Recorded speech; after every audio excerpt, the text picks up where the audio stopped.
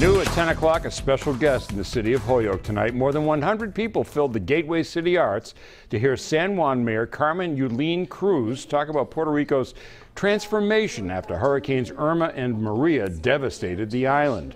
Mayor Yulin Cruz advocated for the citizens of Puerto Rico during the island's months-long recovery. And just last week, she was named one of Time magazine's most influential people of 2018. Mayor Alex Morris told 22 News Holyoke has a strong connection to Puerto Rico. And for that, I think Carmen Yulin being here is a reminder of that relationship between Holyoke and the island, and I think we'll hear tonight that there's still a long struggle ahead of us to bring the island back to what it should be. Holyoke is providing a home away from home for many families forced to leave Puerto Rico after the destruction and power outages after the hurricanes. Nearly 50% of Holyoke's population is of Puerto Rican descent.